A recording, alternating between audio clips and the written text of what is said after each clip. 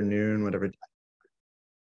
whatever time it may be. Welcome everyone to this webinar. This webinar is a part of a project that seeks to protect civic space through the use of strategic litigations, primarily via the regional mechanisms. This project for the last 6 years has been funded and supported by the National Endowment for Democracy, and we are grateful for their ongoing and continued support to be able to bring events like this to everyone here across the African and Latin American and Americas and the world. This project includes a series of activities seeking to set new and better standards at the regional and international level to protect civic space and the freedoms of assembly and association and expression. That's why we're here today, to discuss one of these cases that has been a part of this project, a very special case to many of us. In fact, all of the participants in today's webinar had some hand in some shape or form in informing, in informing, in advocating, and in promoting the new decision that was reached in this case before the African Commission. The case, of course, would not have been possible without just the tremendous and courageous work of the women of Zimbabwe Arise, and Jenny Williams in particular, who's the executive director of WOZA, who we hope to hear from later this afternoon, this morning. The tireless and courageous efforts to take to the streets to mobilize in peaceful demonstration in Zimbabwe against very surreal and hard opposition and suppression and violence. Their work forms the seed of what we were able to do as advocates in representing them in their cause before the African Commission. And they were able to help set new precedent that we'll discuss here today that can be used both in the African regional system and the American system and around the world for the furtherance and the protection and the expansion of our ability to protect civic space, particularly the right to protest. Before we get started, I just want to thank our partners and our co-hosts on this call, ICNL and Zimbabwe Lawyers for Human Rights. Zimbabwe Lawyers for Human Rights, along with RFK Human Rights, were the legal representatives of WOZA in this case before the African Commission.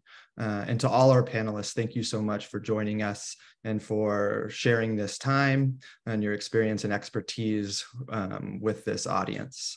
And with that, I would like to turn the speaker's role over to Irene Petras from ICNL. Thank you so much, Irene.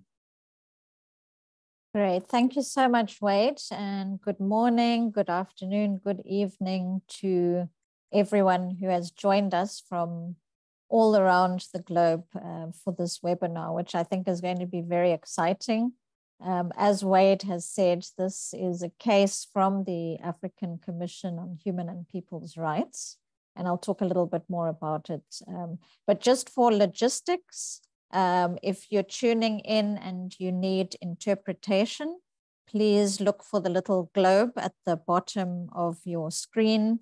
You can click it and then press on English or Spanish, depending what language you would like to hear the interpretation. As Wade said, I'm Irene Petras. I am with ICNL, the International Center for Not-for-Profit Law, on the Africa program. And we're also very interested in this case, which is one of the first in which the African Commission looked at the guidelines on freedom of association and assembly in Africa. These guidelines, some of the panelists that you'll hear from today, including the UN Special Rapporteur, were instrumental in pushing this normative framework. And it's very interesting to see how the Commission has reflected on these guidelines in the course of this case. So the case itself is about the right to protest. You'll hear more about it from the different panelists. The African Commission found in this case that the government of Zimbabwe had violated the complainant, which was the Women of Zimbabwe Arise, their rights to freedom of association, assembly, and expression. And they recommended that the government should investigate and prosecute and punish state actors who were responsible for the violations, but also engage in legal reform and also human rights training for law enforcement agents on the right to protest and how to facilitate that. So today we're going to be looking at that, seeing how it measures up regionally, listening to international experiences, and we're looking forward to a good discussion. If you have questions, please feel free to drop them in the chat. We have quite a number of panelists, so we are going to try and take all of the interventions first. Write your questions. There are people who will be collecting the questions, and then we will have time for interaction and to hear some of the responses to the questions as we go along.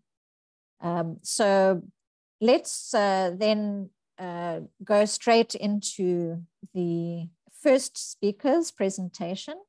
We're very honored today to have the United Nations Special Rapporteur on the right to peaceful assembly and association, Mr. Clément Voulet. The Special Rapporteur Voulet is known to most of us for his exceptional and long-standing work on civic space generally, and a lot of work that has gone into looking into guidance for the right to protest, a friend to human rights defenders and to civil society. So Mr. Voulet, I'm going to give you 15 minutes and I'll hand the floor over to you now. We'll put the bio for the Special Rapporteur in the chat for those who would like to read a bit more about Mr. Voulet. Thank you, Clément. Please take it away. Thanks. Thank you very much, Irene. And let me first thank all the organizers of this important webinar around the African Commission decision regarding Zimbabwe, and also say that this is an important issue that has to be discussed in terms of the regime that will govern the right to peaceful assembly. And my introductory remark will focus necessarily on this decision. I know that there are already some aspects that push for this lobby and also have full content of this decision. I apologize that I haven't been able really to go through decision, but I think one of the subjects of this discussion is really to understand the regime of authorization versus the regime of notification, which I will focus on. Again, thanks to Kennedy Center, ACNL, and Zimbabwe lawyers, but also other that are involved in this in the preparation of this meeting and invite me. Let me say that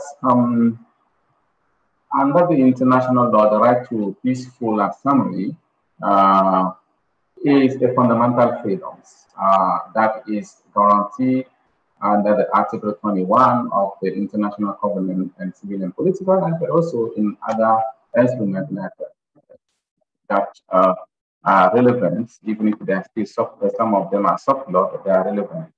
And as such, the right to peaceful assembly should be enjoyed by any citizen really without any permission, because you don't need permission to enjoy your fundamental freedom. However, we know that when it comes to the right to peaceful assembly, one of the ways in which many governments restrict the enjoyment of these rights is to put in place what we call the regime of authorization. And I will talk a little bit about from my perspective, what I witness as a manifestation of this regime of authorization. But I just want also to say that from the perspective of the rapporteur and also committee, Human Rights Committee, and and other special procedure, this regime is not conducive to the enjoyment, to the full enjoyment of the right to peaceful assembly. This is why we are advocating for many years to see countries that have such a regime in place to move at most to the regime of notification, which we think that at least is acceptable and it can be compared as in line with the international human rights standard.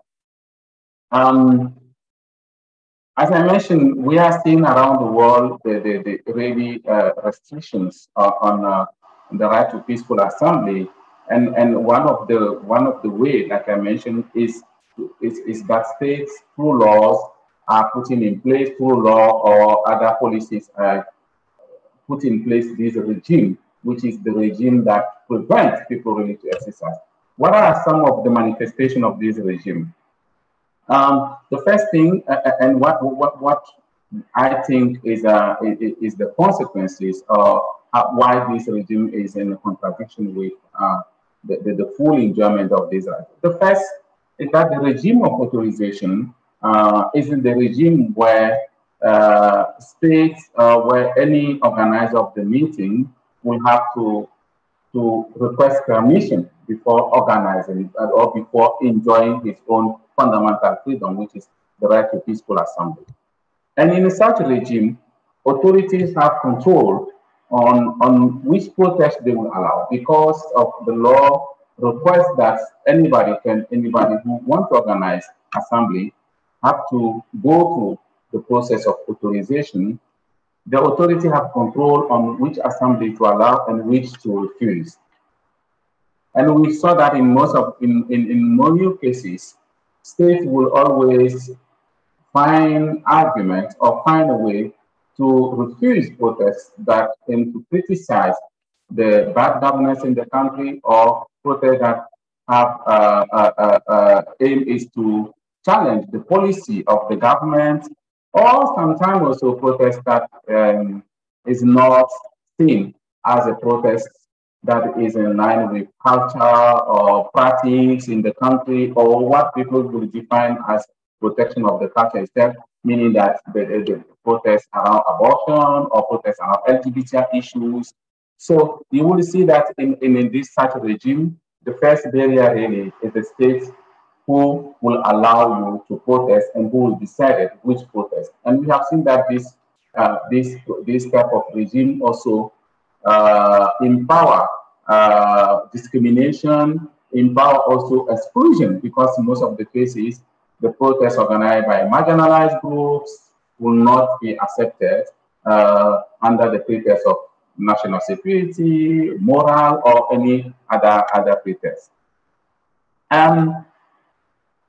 Another also aspect of this regime, which is also not conducive to the enjoyment of this fundamental freedom, is also the burdensome requirement that is put on organizers.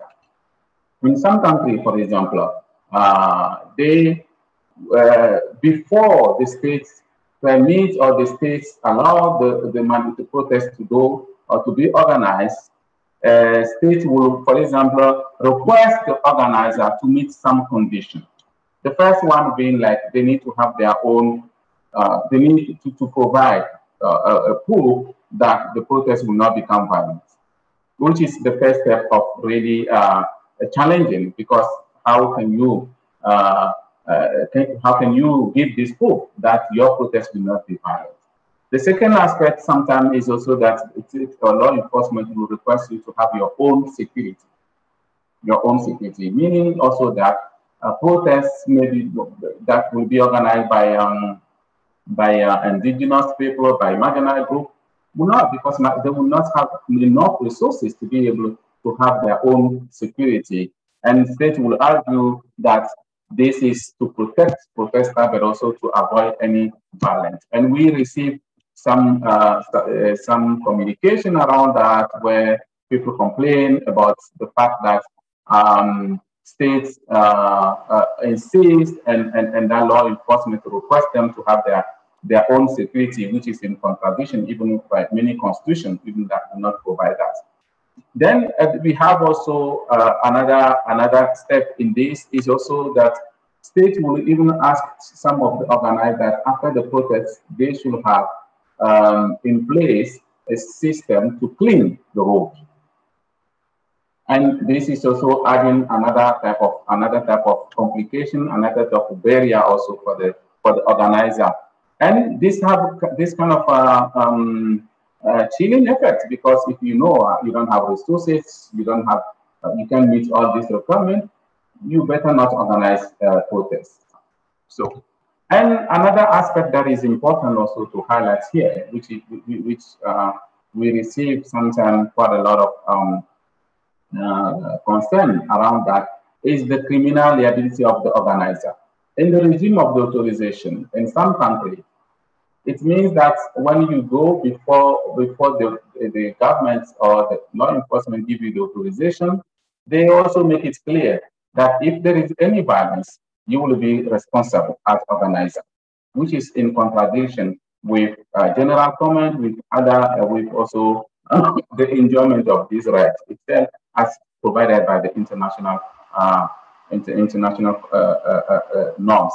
And the consequence of that is that in case there is a violence, in case there is an act of violence, then the organizer will be responsible of violence, even if they are not themselves individually, they didn't individually commit those violence, but they will be fully responsible of that.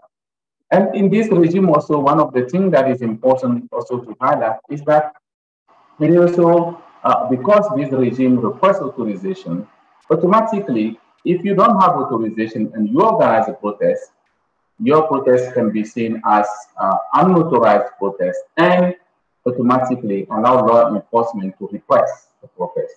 So this regime also empower law enforcement in repression protests, even if the protests do not lead to the violence. So this regime, that's why we are saying that this regime is not conducive to the exercise of this fundamental freedom. And also that the organizer will also face, besides the criminal responsibility, they will also face heavy fine in case there is act of violence, or even sometimes in some countries, in case some participants do not follow the itinerary that was agreed between law enforcement and the organizer. So we have many of these cases that we deal with every day, and I'm sure that those who will come after me will kind of bring some of these cases, but since they are spread around the world, and also not only in authoritarian regime, even in some democratic regime, we are also seeing some of these wave or some of these laws that requires protesters to have to request permission before they protest. And as I mentioned at the beginning, for us and for the Human Rights Committee, one of the regimes that can be at least allowed or acceptable is the regime of notification. However, I would like also to say this, and while the regime of notification is the regime that is in the regime that, or where states or participants or organizers are encouraged to notify and to have clear notification of their protest to the law enforcement, with the purpose that law enforcement will take necessary measures to facilitate the protest. We have seen that some of this regime, in many cases, like in Niger, in Zimbabwe, this regime of notification, which normally is just information to the law, to the authorities, to take necessary measures to protect, but this regime is used as a regime of authorization by putting again some of the requirements to the organizer before even the law enforcement give you their green line to protest.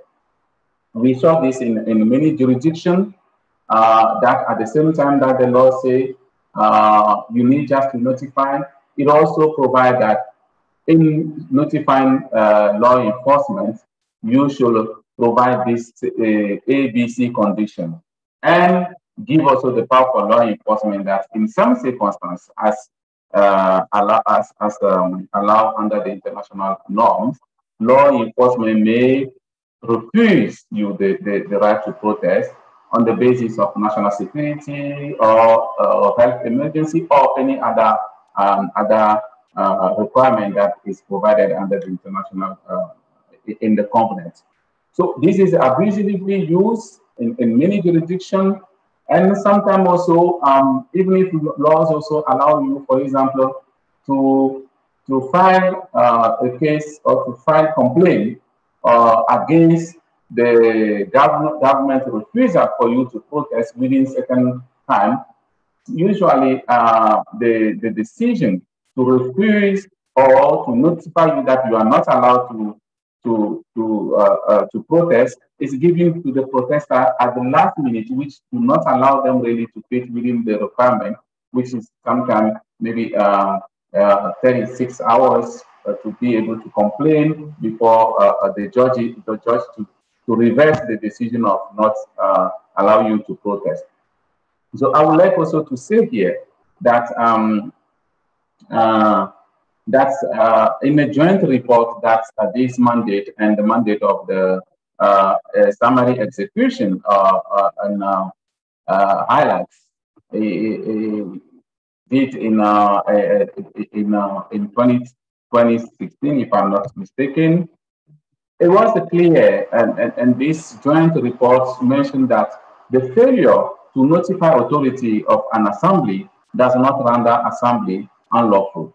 But this is what we are noticing, because the fact that people are not able to notify or people do not meet the notification requirements, sometimes law enforcement will declare this assembly as unlawful, and by consequence will repress them.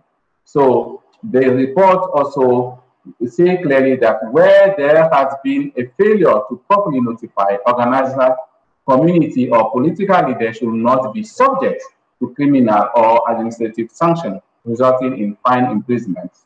And the Human Rights Committee also reiterated that the regime of notification is a regime that is there to allow law enforcement to prepare. And the fact that people didn't notify is not, it doesn't mean that they don't anymore have the right to protest or their protest is become unlawful. So the committee also reiterates that a failure to notify, and in particular in the general commentary 7, a failure to notify the authority of an upcoming assembly where required does not render the act of participants in the assembly unlawful and must not in itself be used as a basis for dispersing the assembly or arresting the participant or organizer, or for imposing undue sanction, such as charging the participant or organizer with criminal offense. And also the general comment also adds that any notification regime should exclude assembly for which the impact of a gathering on other can reasonably be expected to be minimal, for example, because of its nature, location, or whatever. Meaning that this regime of notification should not be systematic. For example, an assembly that doesn't have a big size, there is no need really for the notification. But we are seeing that the notification in many countries become more authorization because the way that state is using some of this regime.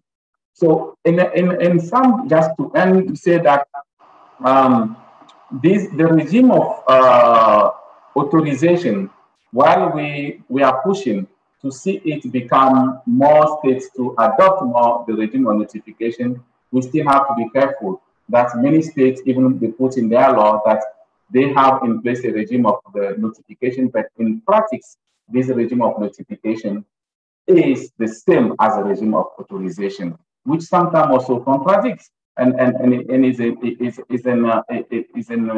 contradiction with the spontaneous protest, which is recognized by the international laws. So let me maybe end there and saying that my mandate trying to advocate to ensure that the regime of notification should be applied as it's understood under the international law, which means that the purpose of notification is really to allow law enforcement to take proper measure to protect and facilitate assembly, and that the notification will not render any assembly unlawful. So thank you very much, and I'm happy also to really keep in for clarification. Thank you. Thank you so much, Clément. Clément Vulede. And we hear about how the UN system views notification versus authorization, the same as we've now seen in the case that we're examining and interrogating today. I know the UN and the African Commission on Human and People's Rights work closely together. So I think there's a lot of opportunities around this case and, potential advocacy using the UN standards and the ACHPR standards and decisions as well, to really advocate for, for this change, especially in countries that continue to misinterpret or to put in place some of these restrictive laws. So thank you very much, Clément. We will come back to you with some questions. Those in the audience, please remember, if you have questions, you can drop them in the chat. But now what I'd like to do is turn to Jenny Williams, who is the Executive Director of the Women of Zimbabwe Arise, WOZA, which, as you've heard, is the organization that was at the center of this landmark decision by the African Commission. So Jenny, welcome. It's been a long time since I've seen you. It's good to see you. And please take us away for the next 10 minutes, please. Thank you. Thank you very much, and lovely to see some old friends who helped to get me out of jail on many occasions. Thank you, Irene.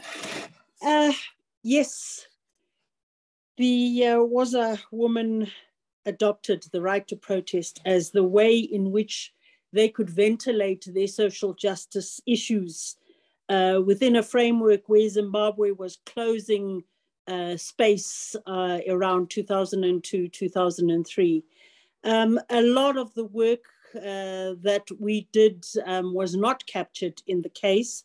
Basically, what we tried to look at is a certain array of different arrests with different outcomes and different results that we could then use to argue for our proposed recommendations in the case.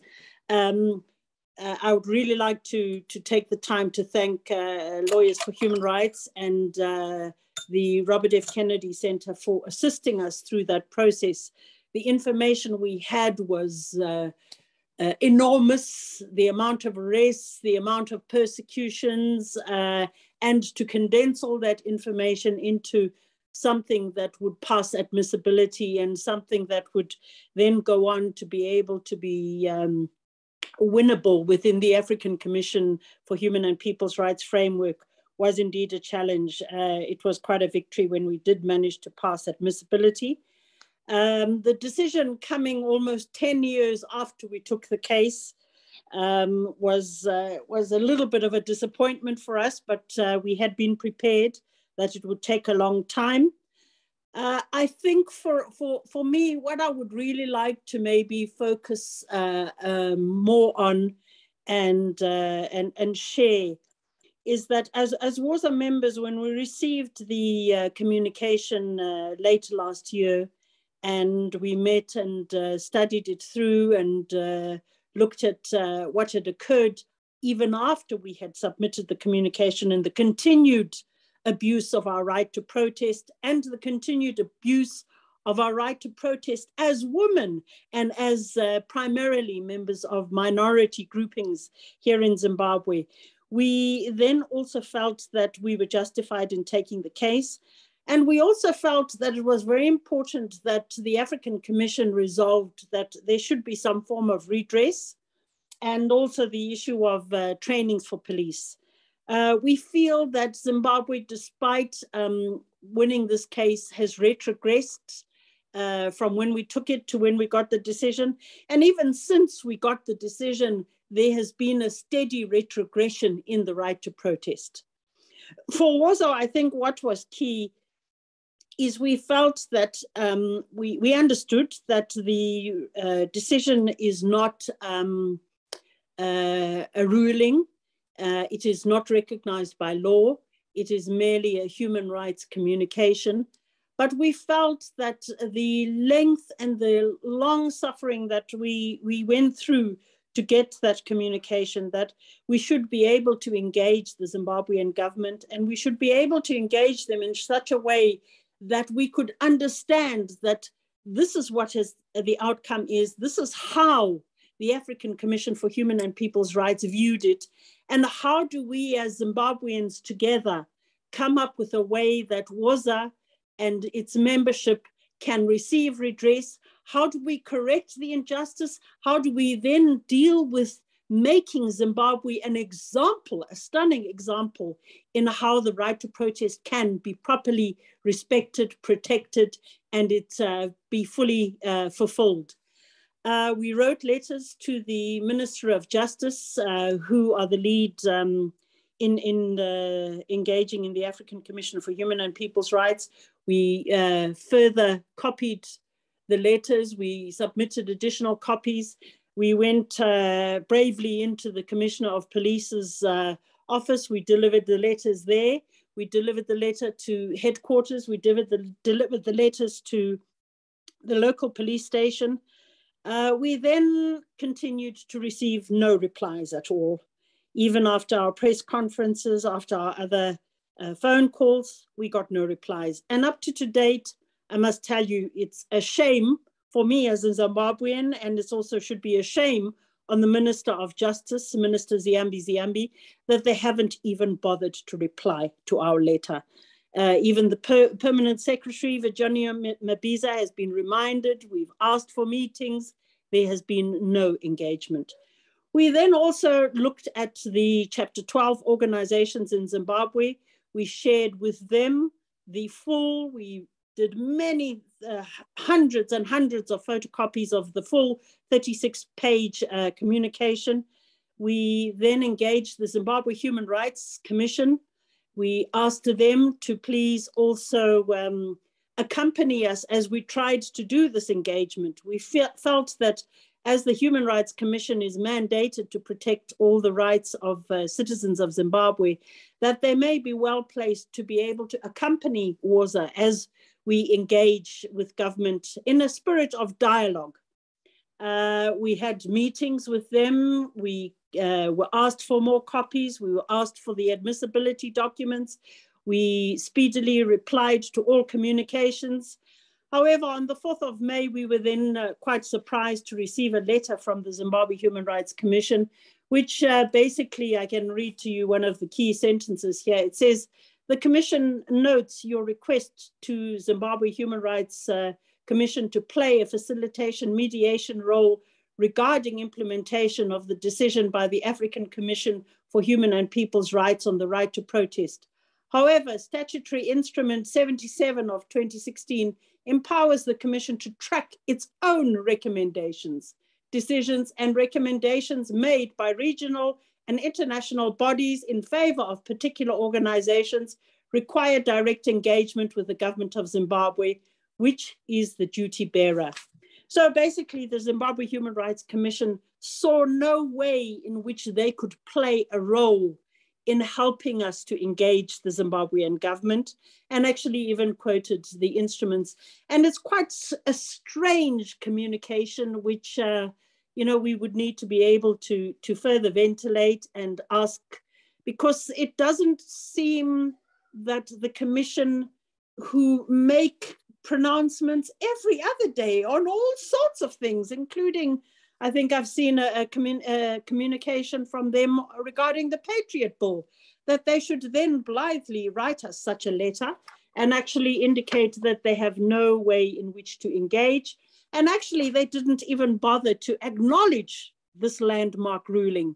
So for WOZA, we find ourselves with an incredible victory, and we bear no grudge. We feel that even if in Zimbabwe it is not meaningful for us, we feel so confident that the Special Rapporteur and all the organizations that have hosted this meeting will try to make sure that this ruling can result in the right to protest being enjoyed within the region and internationally. So we know that some way, some people somewhere will still enjoy that right because of the sacrifices of the WOZA members over this long period.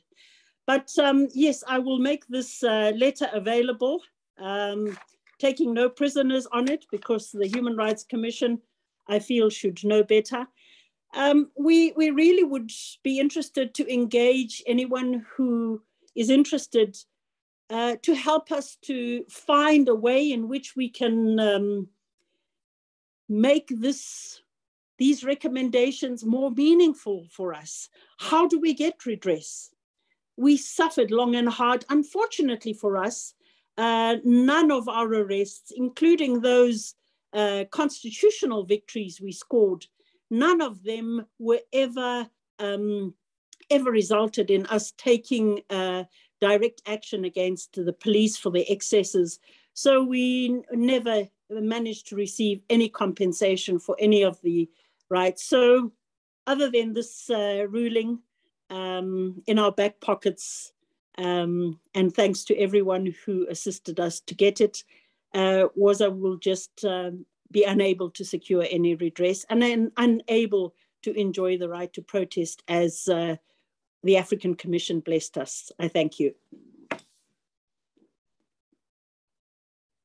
Thank you so much, Jenny. Very interesting to hear the perspective from those who actually, you know, were at the heart of this case, and you know, hearing about some of the ways, the challenges that face litigants in some of these mechanisms, you know, to be able to implement. So I think implementation is obviously a challenge. Very interesting to hear about the Human Rights Commission. So it gives us food for thought about the role of national human rights institutions in this implementation of decisions. You know, and we need to think a little bit more about how we can make these recommendations a bit more meaningful. I know that there is also a working group at the African Commission which follows up on recommendations and implementation. That's possibly one way in which to follow up at that level. But I think it, you know, it kind of calls us to continue with the advocacy and find more innovative ways to engage on that. So food for thought. If you know, if people have ideas and suggestions, questions, please note them down. I'm going to turn now to our next speaker, Rose Hanzi. She's the Executive Director at Zimbabwe Lawyers for Human Rights, which is a leading human rights organization in Zimbabwe and one of the legal representatives for WOZA in the communication. So Rose, the floor is yours. Please take us away. Thanks. Thank you. Good afternoon, good morning, and good evening to everyone who is following this from around the world. I want to start off by thanking the conveners of this online session, International Center for Not-for-Profit Law, and also RFK, Human Rights. Thank you very much for convening this. I think it's quite critical that we have this discussion on the victory that we secured at the African Commission after 8 years having filed this communication in 2013. Due to the timing that we find ourselves in as a country, I think it's quite critical that we discuss this decision, but also due to the developments that we continue to see in Zimbabwe. And also just to add that 2 months ago, we celebrated 10 years of the Constitution of Zimbabwe coming into force. And this constitution was adopted in 2013, just around about the time when the the Commission became seized with this communication. Zimbabwe Lawyers for Human Rights has been existing since 2 February 1996. And throughout the years, we have managed to assist thousands of human rights defenders who have come in conflict with law enforcement for asserting their rights, particularly the participation rights. It has always been contentious when human rights defenders express themselves, whether they're expressing themselves through sharing information, ideas, or through peaceful protest, is what the Women of Zimbabwe Arise had been doing. And I must also add that the Women of Zimbabwe Arise had been very resilient. I understand that Jenny was arrested many times, many times. I think she didn't mention that, but a lot of times she was arrested, but continued to be resilient in asserting her right to peaceful protest. Before I get into the issues that I want to raise about reflections on this development and what we see on the ground and maybe some recommendations, I would want to start off by saying that I understand that this is a public event, and I do hope that we have some people, particularly from the government of Zimbabwe, who have managed to register and follow this discussion.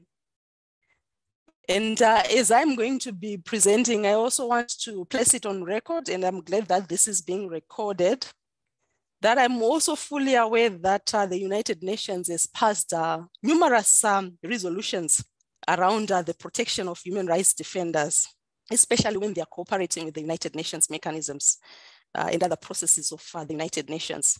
And the last report that was issued by the United Nations Secretary General was issued on 14 September 2022.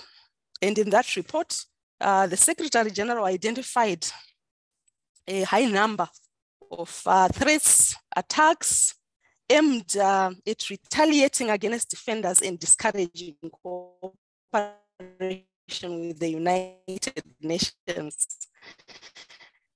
It's good that at this platform, we also have the United Nations Special Rapporteur, Monsieur Clement Voulet. And I believe that whatever statements have been made by my client, Jenny Williams, on behalf of herself and on behalf of the Women of Zimbabwe Arise, have been said in the spirit of cooperating with the United Nations, as well as the partners that have convened this session. I would also want to add that because of the recent developments that occurred 6 days ago, I would not want to be a statistic, neither would I want Jennifer Williams to be a statistic in the annual report that the Secretary General issues. So I just wanted to make that very clear. The Constitution of Zimbabwe that was adopted in 2013 lays a foundation which could actually then spur the reforms and some of the recommendations that were made by the African Commission, particularly looking at this critical decision that was passed in 2021. Some of the key rights that are provided in the Constitution that I would want just to highlight is particularly on the rights to freedom of expression, which I believe can be done in different ways, even through protests. It's a form of expressing content. And categorically, the Constitution says that every person has the right to freedom of expression and the right to seek and receive information, communicate information.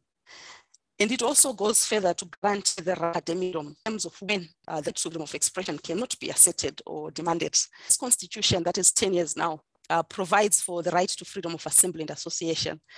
And it also provides and guarantees the right to demonstrate and petition as a standalone right, which we have never had.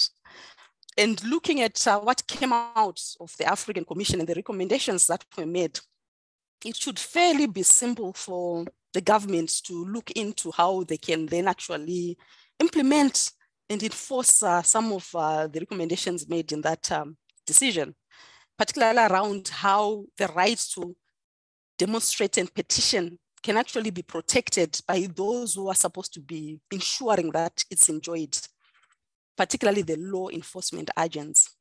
I know that Jenny Williams said that they probably will not be able to take action against the police, but we need to continue to push and advocate. And for those that find themselves in similar situations, for reforms within particularly the law enforcement agents, and in Zimbabwe, 6 days ago, the president signed amendments to the Criminal Law Codification and Reform Act. These amendments were introduced in December 2022. And basically the gist of these amendments is to introduce what they call patriotism in terms of some of the provisions. One said that Zimbabwean citizens like myself and my client, Jenny Williams, love our country. Unfortunately, the provisions that are introduced will make it very difficult for the continued assertion of some of the participation rights that I alluded to. Particularly demonstrate, petition, assemble, associate, because of the vague amendment to the criminal code. What we find particularly problematic is that you can be found guilty of willfully damaging the sovereignty or national interest of the country, and the sovereignty or national interests are not defined. There are some explicit clauses on certain issues like where you advocate for sanctions, trade embargoes, or where you advocate for military intervention. But generally, the concern is around some of the vague provisions.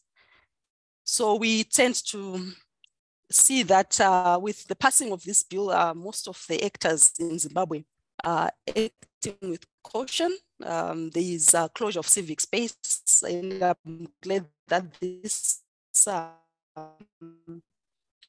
session and the project that RIFK is working on is on civic space. So I hope that the comments that we are making here,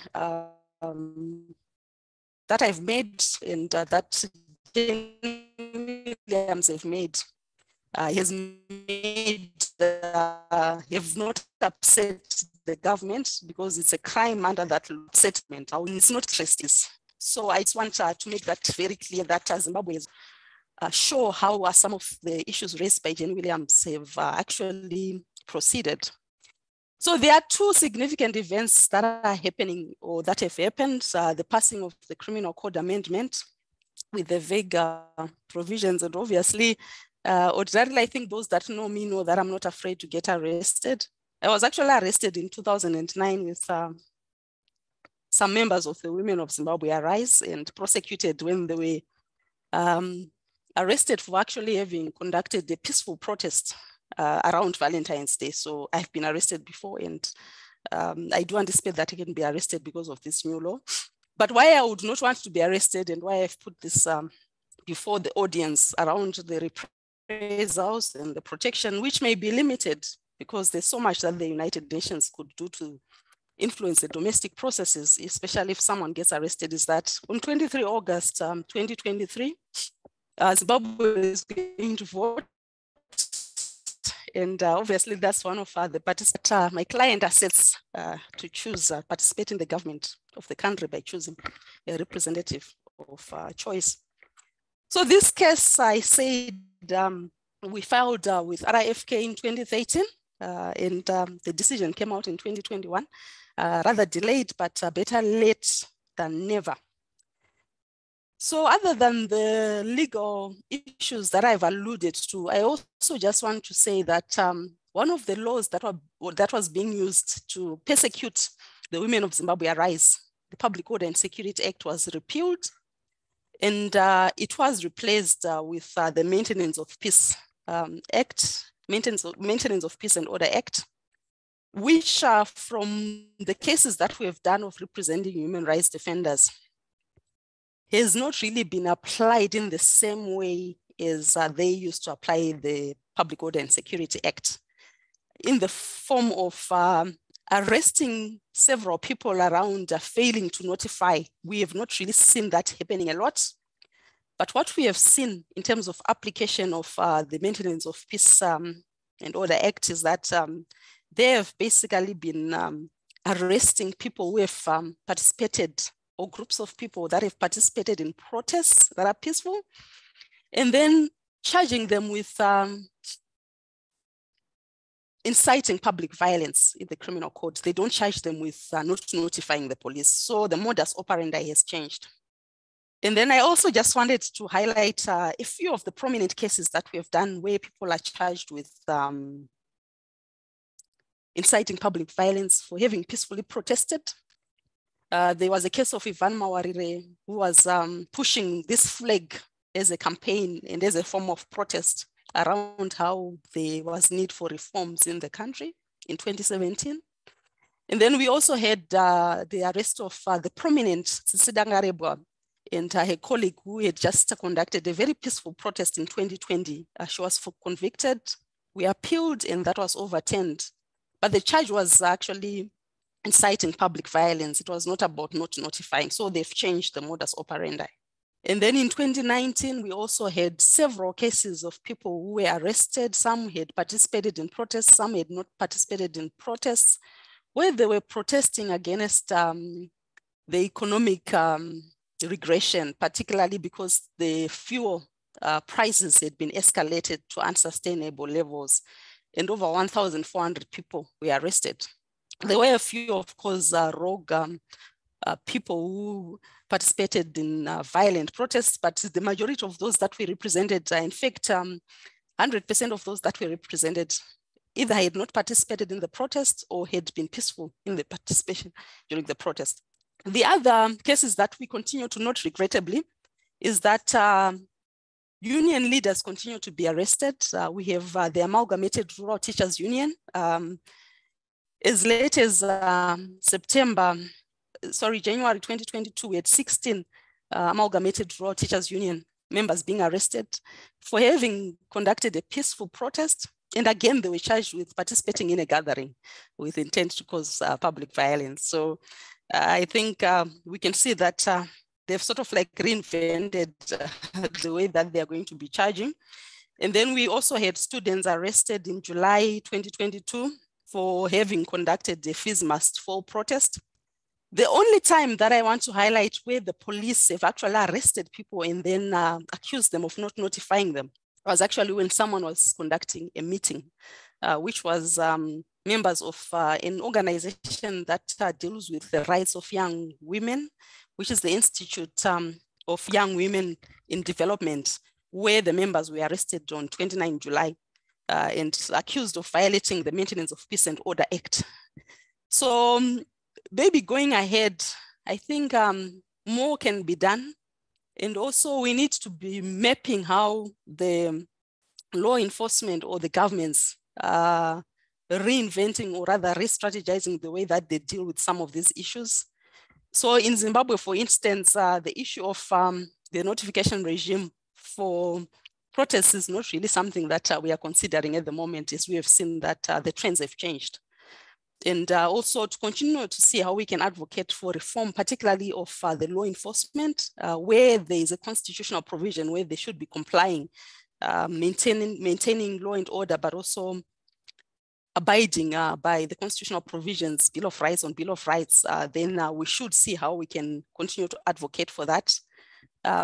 Basically, these are my reflections. And I do hope that we'll continue to engage on this issue. And I'm very happy that you convened this meeting, particularly given the recent developments and also given the developments that we are going to have on 23 August. Thank you very much for the opportunity. Thank you so much, Rose. And an interesting angle there to see how oftentimes, you know, governments can adapt the way that they are implementing laws or using different laws to restrict rights. So I think that's something that we do need to think about. It's good, I think, that there's monitoring and documentation, which is going on. Jenny also spoke about the documentation and the amount of information that is available. I think that's really important in terms of kind of mapping the trends and being able to show that, you know, how laws are being used and possibilities of where they should be reformed. So I think there's a lot of food for thought.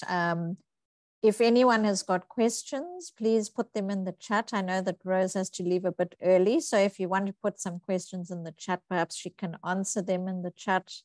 Otherwise, we're going to move now to our final speaker, Sophia Jaramillo.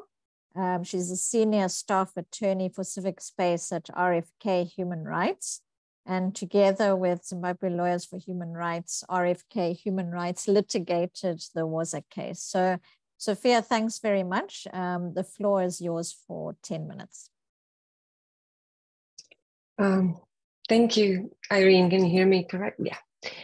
Thank you very much. It's really a pleasure to share this space of reflection with such brilliant and courageous advocates. Thank you again for your time and basically your intellectual generosity with all of us.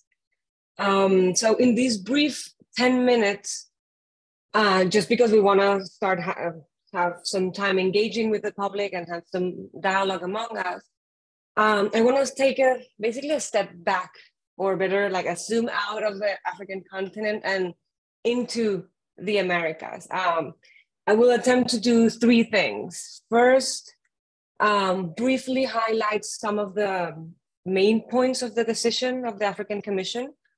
And in parallel, second, I will try to, just in tandem, to first point out whether the Inter-American human rights system has addressed those issues and how they have done this.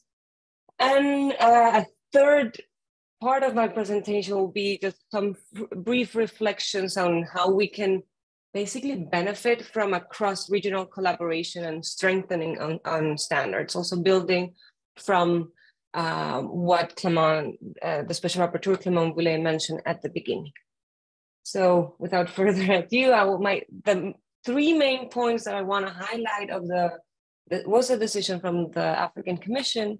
The first one will be that the decision talks about the close link and this interrelation of the rights to freedom of expression, assembly, and association.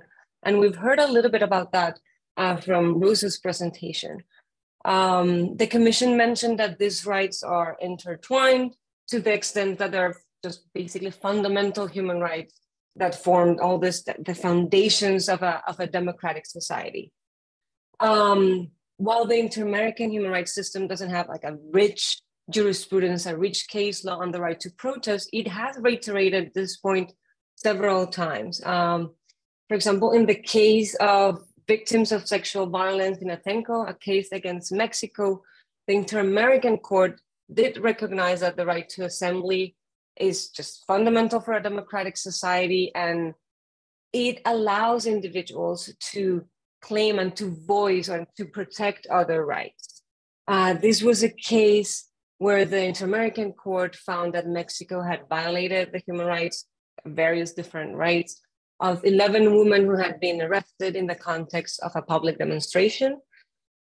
These women, they were subject to physical and sexual abuse. They were beaten, threatened, and tortured while they were being detained, and while they were in the detention facilities itself. Also, while the Inter-American Court has said, and this is something that the African Commission also mentioned, they've said that each of these rights, freedom of expression and freedom of assembly, that they are their own scope, they are autonomous. It also says that they're intrinsically related, and a violation of the right to assembly can also affect the right to freedom of expression.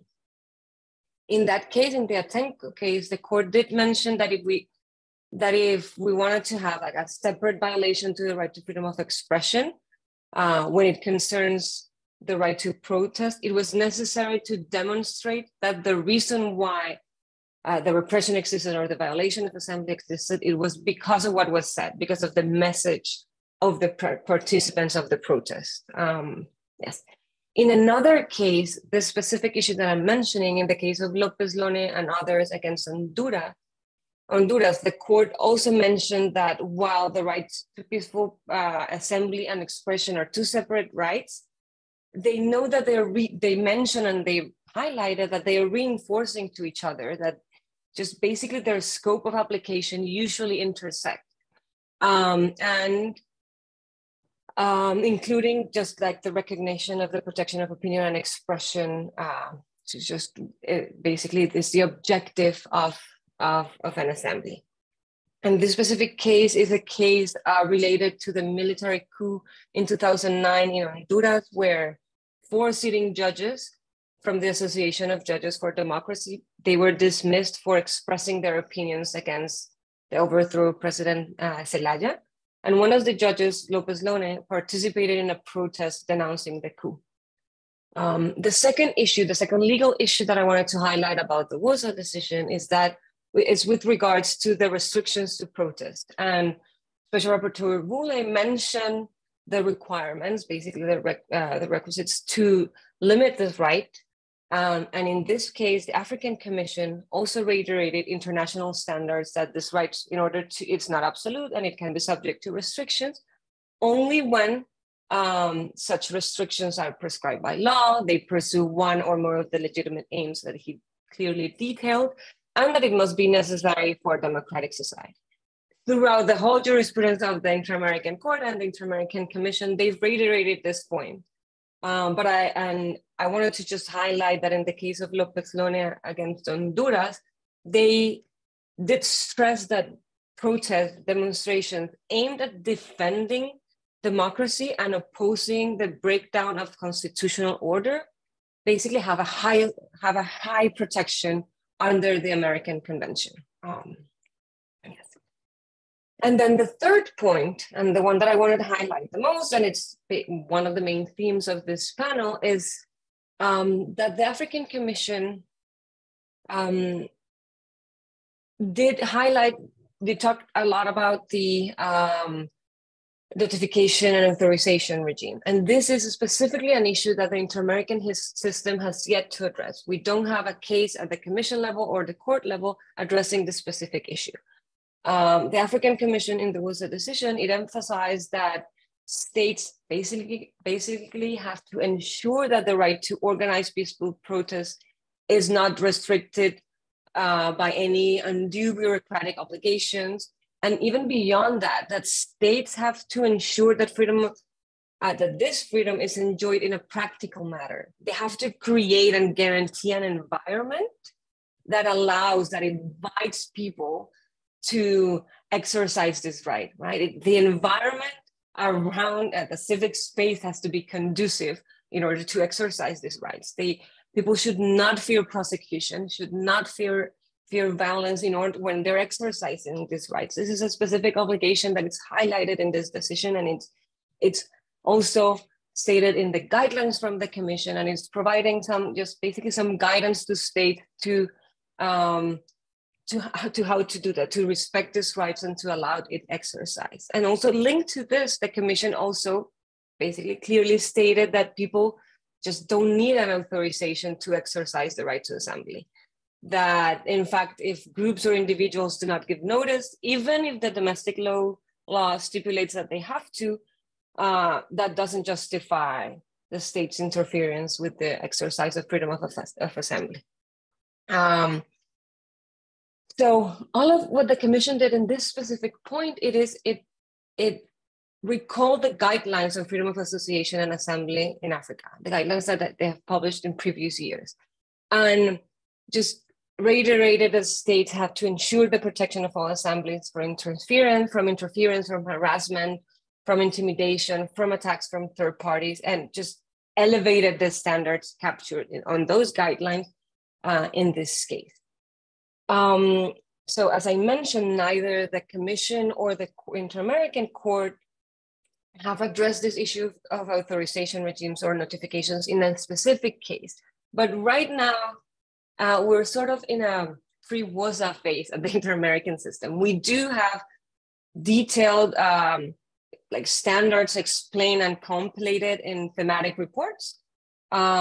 similar to what the African Commission with their guidelines.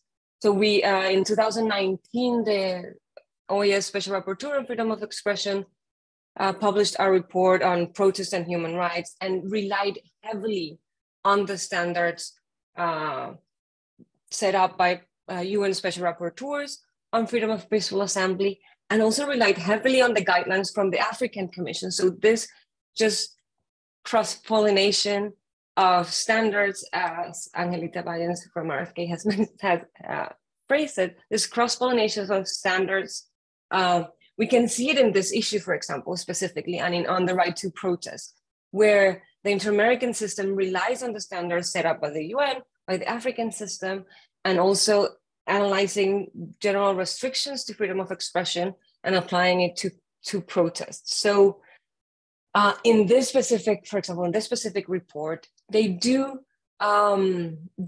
detail some of the standards that Special Rapporteur Vule mentioned at the beginning, that just basically that prior notice cannot function as basically as a covert authorization regime, that they have to, that states have this obligation to ensure that there's an environment that allows for the exercise of the right to protest. They've also emphasized that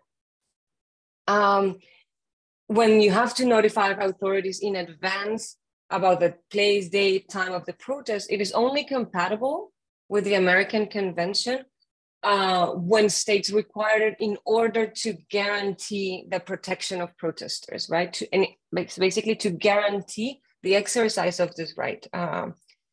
And this notification regime, again, as Rapporteur Vule mentioned, cannot, like if it's overly bureaucratic, it can have a chilling effect on these rights. So just basically, if they don't give notification, and this is something the Commission also reiterated, they don't give notification, this should not lead to the breakup of the gathering or to the imposition of criminal or administrative penalties. They've also mentioned that spontaneous demonstrations are also protected, that notification procedures cannot also just, they're not like a binding commitment by the associations or the individuals that are protesting. It's not a commitment by the organizers to the time, place, and manner of the notification that they gave. Those were the three main points that I wanted to highlight about the decision. And the third point, the third big point that I just wanted to make was just a very brief concluding point that, as you can see, the inter-American system is in this just pre-WOZA phase where we are yet to start applying to specific cases the standards detailed in soft law, and documents such as thematic reports. And it's useful to have guidelines, but it's also useful to have that the experience, for example, that the African system has had, where they have applied those guidelines to specific cases. And the experience, we hope that the experiences from the African system will hopefully and positively influence the jurisprudence of the inter-American system and eventually impact the reality of people in the Americas when these decisions start being incorporated in national law, when states start seeing through these guidelines and applying it in a rights-respecting way to their own realities. And just basically restrictions and threats to the right to protest, such as the ones that we heard from Jesse and Rose,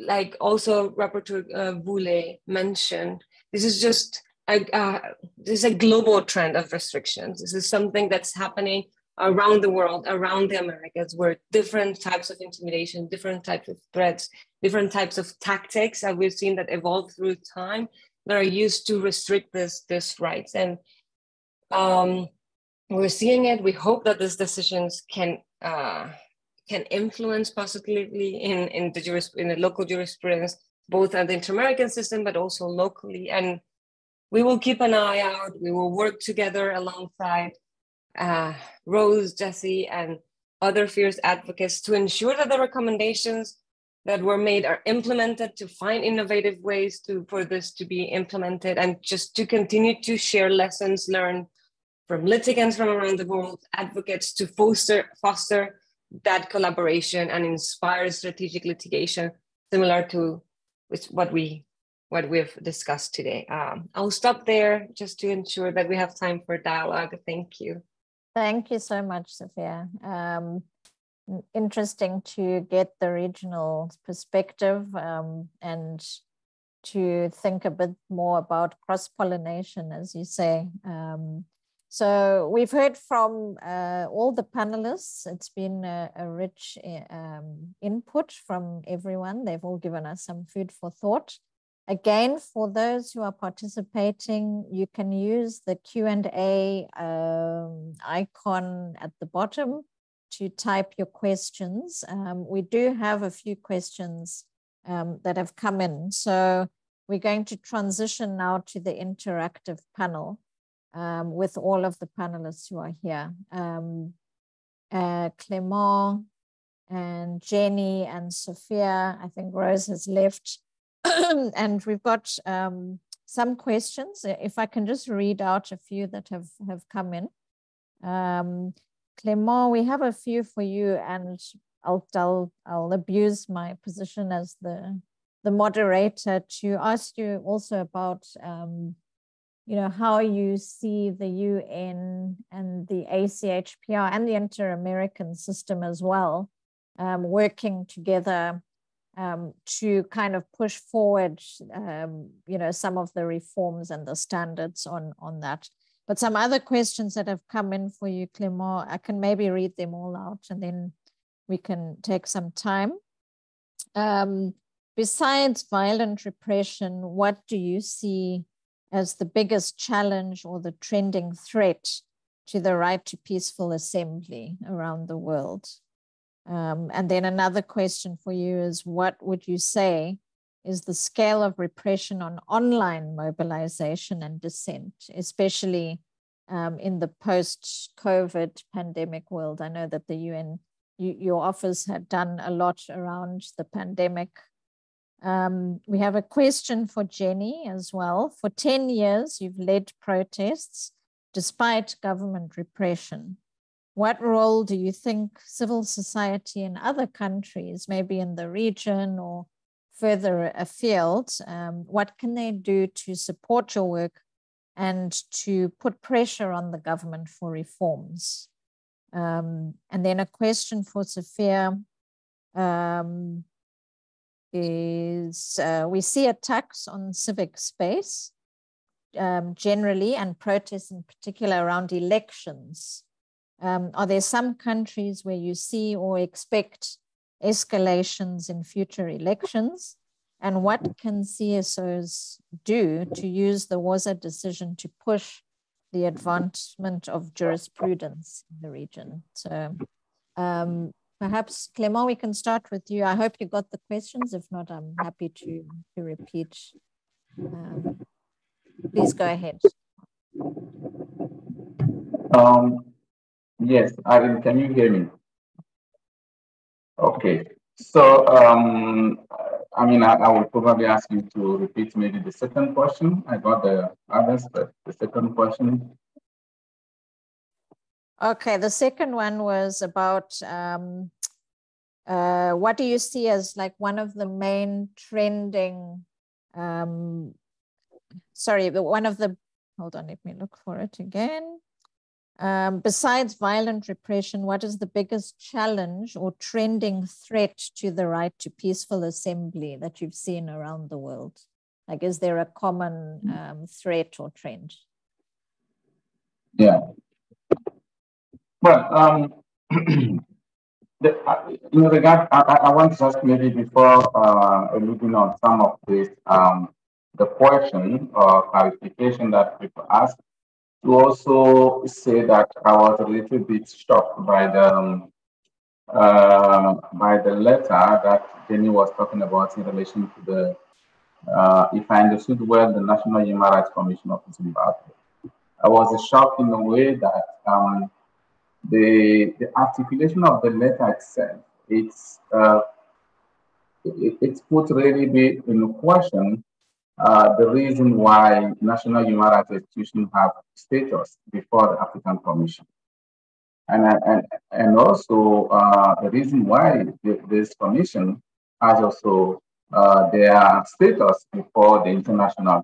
And I don't think I would like to have a full letter if possible, because I work closely with national human rights institution. I would like also to understand what really the articulation, because I find it shocking and troubling for a commission to say that they cannot, the decision is solely the follow-up. The decision is for the victim. I mean, which I think that the observer status exactly is aimed to really say to the commission, to the national human rights institution, that one of their responsibility also is to be able to work with the commission to advance the commission decision at the local level. So please, if you can share this with me, then I will be able also to kind of ask more information to know exactly what is the reason. And the first, in relation to my work with the Inter-American Commission, the West African Commission, in order to advance the right to peaceful assembly, but also some of those progressive decisions, and I would say really important decision of the commission in this case.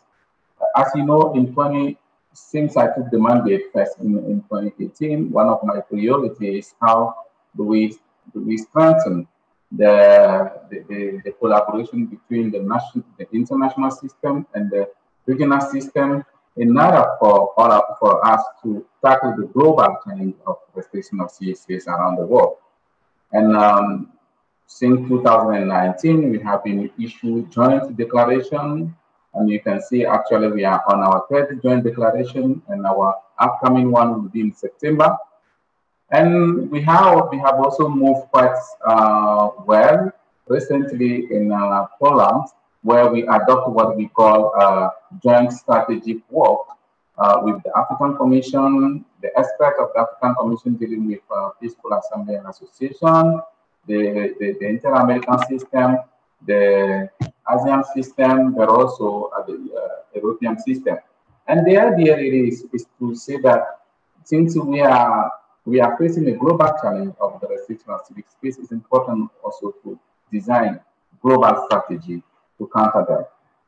So the strategy decision for me is important, and I'm sure we will be also discussing this within our framework, our space of dialogue and space of sharing best practices, and I'm sure we will be discussing this. And also that, as you know, myself, I was engaged quite a lot and since my visit in Zimbabwe, and one of the things that I was insisting before the authority is the need really to change policies, but also the practice towards the peaceful assembly. That this right is a fundamental freedom. Is it a right that enables citizens to be able to participate in the building conducive, peaceful, and democratic society? And the right to peaceful assembly should not be seen as a threat to the national security. It should not be seen as a threat to the authorities. And I have been advocating, this is why since then I have been also challenging some of the laws that are in place. And I'm really sorry again to hear that although some of my contacts and my meetings that the government adopts the new law on the criminal code, which I will be again expressing myself publicly, because I have done what I can in privately meeting with some authorities to try to push back. This is really unfortunate. And the second thing that I want also is to say in relation to the first question is that our approach is both to continue to remind states about the importance of this right, but also at the same time offering our technical advice, but also our support to improve the situation. This is why when I visit Zimbabwe, when I come back, I issued recently the status of the follow-up of my recommendation, which I offer again the government to be able also to discuss this and to discuss ways in which government should implement some of the recommendations to ensure to create a conducive environment for peaceful protest and the right to association. And this is the same thing that we have been doing within all of the systems, including African Commission and ACHPR. So we will continue to do this work. The second question you asked, beside the repression, what is one of the main challenges? And I think for me, like I mentioned, it depends also on some of the countries. And I think today the regime of authorization and notification is the one really that we need to look closely as one of the trigger of the repression. For example, if you are in a country where you have in the law the regime of notification, but this notification go with lengthy requirement to pay. Either at the end, people will say, we will not be able to meet all of these requirements, so there is no way we can protest, or people will say, in any case, even if we offer those lengthy documents, government will always find something that is not reasonable, or they will always prevent us to protest. So we go to the street without following any rule. So then what it triggers is it triggers repression. So when there is no clarity that the regime of notification is there in order to make sure that law enforcement can take necessary measures to facilitate the protest, it creates this incentive of repression, because then the law enforcement will always justify that this is unauthorized, this is unlawful, because you did not fulfill the requirement, and also, or either if it's an authorization, then because you didn't receive express authorization from the government. So I think that one of the issues that we should, and this discussion is timely, is also the issue of notification and versus authorization. And the last question, you talk about online, and I think since the COVID-19, we have been able also to see the scale of online repression and online surveillance that civil society is facing. And we know many scandals that go to the use of spyware and all of these things that they prevent or create this chilling effect of for civil society to protest. Because it becomes quite cheap for some law enforcement, just a police or intelligence service person, to sit on the computer and to survey everyone, people that are exchanging about the peaceful protest, about organizing protests online. And the surveillance is also one of the big challenges today, because when people go to the streets to protest, they also want to protect their own privacy. That's why they are going to in the group. But we know that today, with this surveillance, with CCTV cameras and other spyware instruments, it becomes really impossible for people now to protest and to protect their privacy. So for me, I'm seeing increased use of online space to curtail protests or to prevent even people. We have also the internet shutdown, which I raised in my report, which still continues in many countries.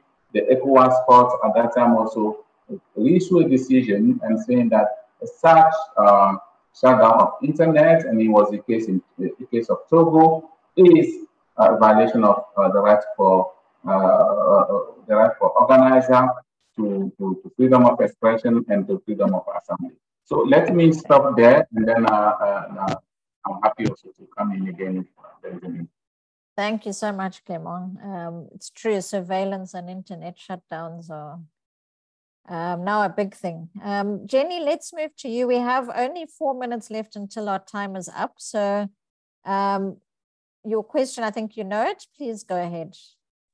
Yes, thank you very much. A wonderful question. I think civic society really have played a very key role in helping us expose the injustices that we've suffered since we formed in 2002. That role is very important as and when there are arrests, trial and post-trial, and then, in assisting where possible to put together, for example, our lives would be very different if after we were released from custody and trials were stopped or not, and someone assisted us to take actions against the police, we would have received compensation. It would be a very different story. So that's a number one thing.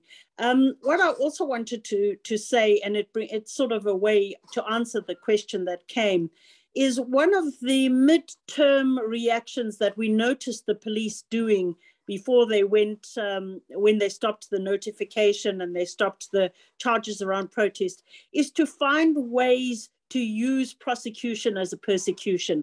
So for example, still within the statute books in Zimbabwean court, there is a case against me for kidnap and theft. The person who testified in my trial said she wasn't kidnapped, and the item that I'm supposed to have stolen belonged to me and was given back to me and was part of the court record. And I know many human rights defenders have also suddenly found strange legal cases against them as a way to stop them from continuing to defend human rights. So I think it's just that other point that I wanted to add to Rosa's presentation. And, you know, sometimes when we are human rights defenders funds, they will then say they cannot deploy a human rights lawyer for a case because it's a criminal case. And then, unfortunately, you will find yourself facing persecution because you're a human rights defender, but you cannot secure support on a human rights basis because it's supposed to be a criminal case. So these are some of the loopholes they use. Thank you. Thanks so much, Jenny. Sophia, well, I'm going to turn to you for your final words and just to talk about the next webinars. And I will thank everyone for joining in advance. This webinar has been really interesting. Thank you to all the panelists for joining. And Sophia, I'll hand over to you for the final words before we close. Thank you. Sure, thank you. No, just a few notes on that. This is the first webinar of a series of webinars related to civic space. The next one will be about the effects of violence against women journalists, and the next one will be centered on freedom of association in Uganda and Venezuela. So we'll we'll send more information out, and we hope we can continue having this some more cross-regional conversations to reinforce standards to help promote just collaborative and innovative ways to within civil society. That's it. Thank you everyone for your time. Okay. Thank you, and just a thank you also to the interpreters and to the audience as well for joining us today. Thank you again, Clement, Jenny, and Sophia, and Rose for joining, and to the organizers as well. Enjoy the rest of your day, afternoon, night.